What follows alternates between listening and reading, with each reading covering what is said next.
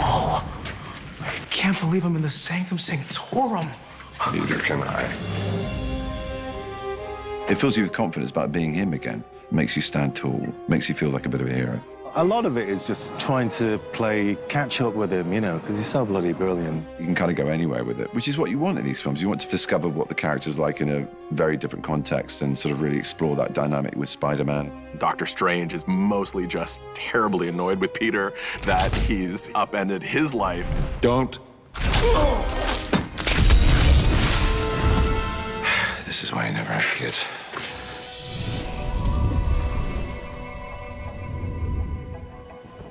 I really like the idea of, like, It's a Wonderful Life with Peter. What could he possibly do to try and fix things? What is the 17-year-old kid's solution to this problem? He'd be like, well, I know Doctor Strange. Maybe I could ask him for help. So, Peter, to what do I owe the pleasure?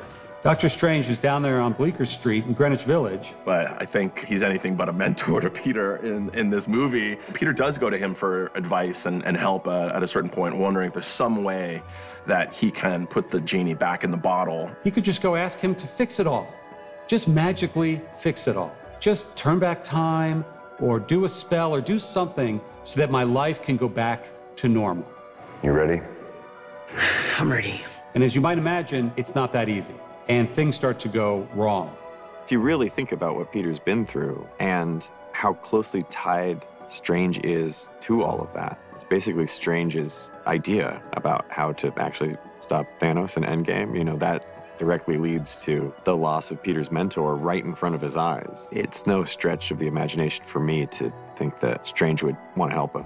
I'm really sorry to bother you, sir, but... Please, safe to have the universe together. I think we're beyond you calling me sir. Okay, Stephen. That feels weird, but I'll allow it. It's nice that he's able to seek solace in a friend that's Doctor Strange. It's also nice for me because Benedict has been a good friend of mine for years and years, so it's always fun sharing the screen with him. It's always interesting as well having two boys from London pretending to be two boys from New York. Him and Parker are kind of level in the Avengers. You know, they're two very important superheroes, but sort of on a more everyday level, one's mid-40s and the other one's yet to go to college. So there's a very sort of paternal or avuncular thing that kind of kicks in with Strange, which is very non-Strange territory to be in. You know, this guy's quite a self-involved egotist, even if he is doing good for others. It's on his own terms. So this kid kind of reorientates him, and we're loving riffing off that and also just doing some really cool shit that I haven't done yet in a film.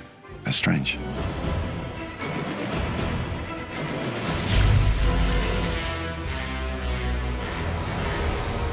Sanctum's built at the intersection of cosmic energy currents. And they shot an episode of The Equalizer here in the 80s.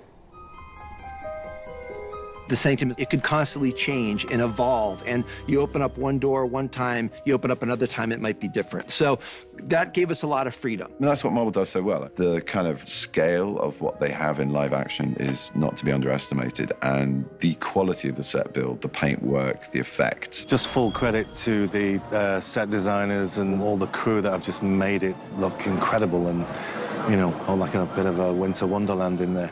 This is a huge amount of Epsom salts. I kid you not, like barrels and sacks and tons, literally, of Epsom salts. So you would think, how? And it just does. And even when you wet it down, it starts getting that slightly kind of crystalline, squelchy feel of snow that's thawed a little bit after a few hours sun in the morning, but it's basically really nice powder. So, what is this place?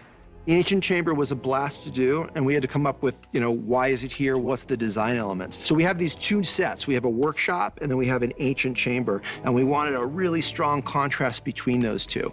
So the joke is when they go downstairs, they click on the light, and it's just the most boring basement you've ever seen, like the most storage room, Doctor Strange. They work through the workshop, and they come into an aperture or a threshold, and they look into a really ancient chamber, an old ruined chamber, which is where a lot of our action takes place. But that whole concept of the ancient chamber being a ruin that was here before New York was even built was kind of the idea. We wanted to come down from the top of the sanctum, down the staircase into the workshop, and then down even deeper into the ancient chamber. And so that was a great set to design.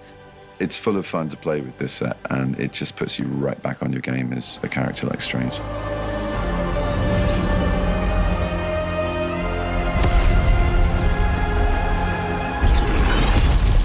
How did you do that? Lots of birthday parties.